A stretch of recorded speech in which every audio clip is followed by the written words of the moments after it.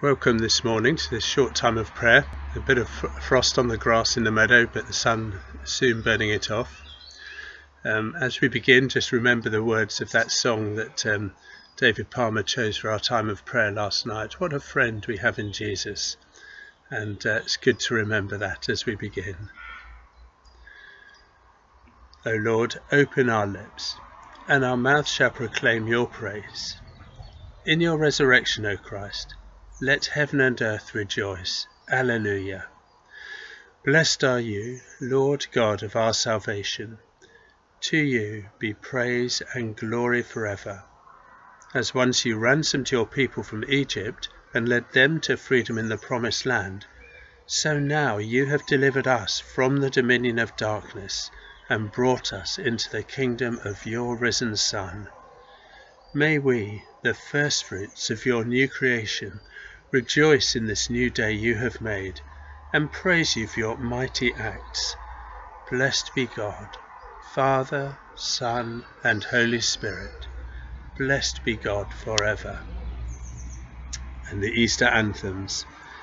Christ our Passover has been sacrificed for us, so let us celebrate the feast, not with the old leaven of corruption and wickedness, but with the unleavened bread of sincerity and truth. Christ, once raised from the dead, dies no more. Death has no more dominion over him. In dying, he died to sin once for all. In living, he lives to God. See yourselves, therefore, as dead to sin and alive to God in Jesus Christ our Lord. Christ has been raised from the dead, the firstfruits of those who sleep. For as by man came death, by man has come also the resurrection of the dead. For as in Adam all die, even so in Christ shall all be made alive. Glory to the Father, and to the Son, and to the Holy Spirit, as it was in the beginning, is now, and shall be forever. Amen. The night has passed, and the day lies open before us. Let us pray with one heart and mind.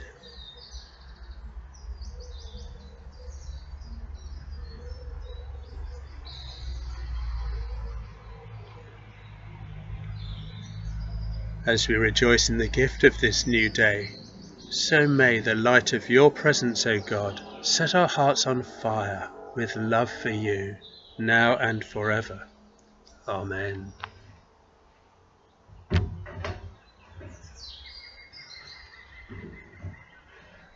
And this morning, Psalm 51. Have mercy on me, O God, according to your unfailing love, according to your great compassion. Blot out my transgressions, wash away all my iniquity, and cleanse me from my sin. For I know my transgressions, and my sin is always before me. Against you, you only have I sinned and done what is evil in your sight, so you are right in your verdict, and justified when you judge.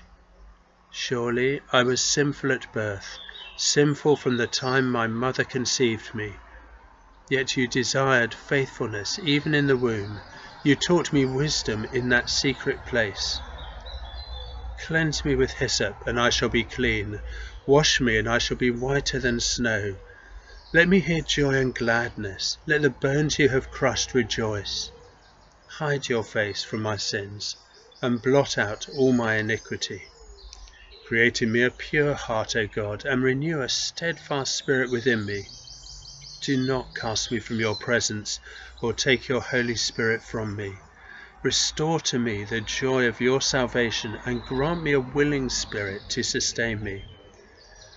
Then I will teach transgressors your ways, so that sinners will turn back to you.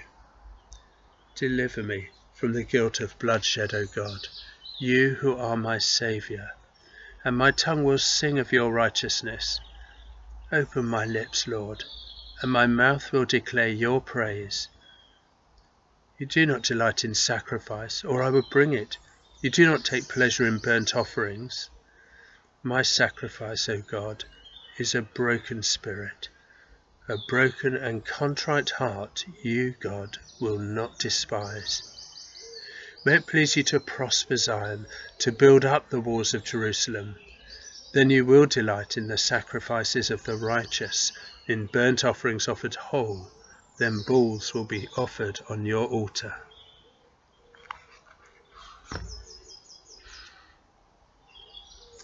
And Isaiah chapter 51, verse 17.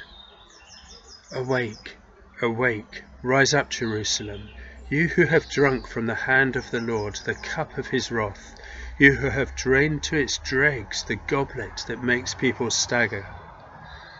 Among all the children she bore, there was none to guide her. Among all the children she brought up, there was none to take her by the hand. These double calamities have come upon you. Who can comfort you? Ruin and destruction, famine and sword. Who can console you? Your children have fainted. They lie at every street corner, like antelope caught in a net. They are filled with the wrath of the Lord, with the rebuke of your God. Therefore hear this, you afflicted one, made drunk but not with wine. This is what your sovereign Lord says, your God, who defends his people. See, I have taken out of your hand the cup that made you stagger. From that cup, the goblet of my wrath, you will never drink again. I will put it into the hands of your tormentors, who said to you, fall prostrate that we may walk on you. And you made your back like the ground, like a street to be walked on. Well, let's pray. Lord, as we have before us that reminder of the outpouring of your wrath against ancient Jerusalem by the Babylonians, we thank you for that promise that you would never make your people drink that goblet again, but rather in that garden on that night in Gethsemane, our Lord Jesus said, not my will be done but yours. And he took that cup and drank it to its very dregs for the sins of the whole world. We thank you as we have that psalm of confession, of David's confession, that we read as well, to know that you are justified when you judge, and yet you took that judgment, the sentence, on yourself when Jesus drank the cup. We praise you and thank you for your great love, for your redeeming and saving love, that you have indeed forgiven us our sins and cleansed us from all unrighteousness, that we might never have to drink that cup ourselves. In Jesus' name, Amen.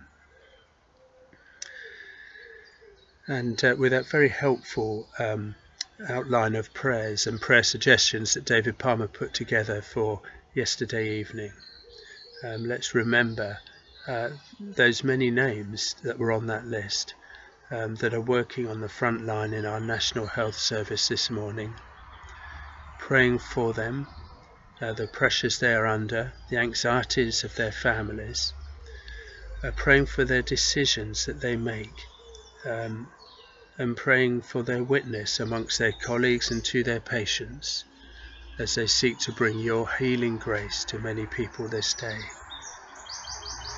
I remember also that prayer for our leaders, that they may respond well to the legitimate challenges, but not be deflected from undue negativity, but might pursue a good and wise course that is for the good of the many, as they seek to make right judgments for the life of our nation.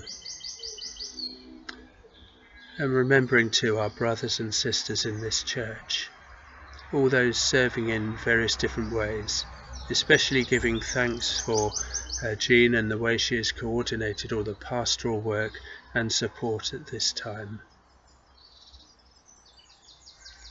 Lord, as we prayed for all of these things last night, we continue to lift them before you and pray that you will work in us and through us for your glory at this time. In Jesus' name, Amen.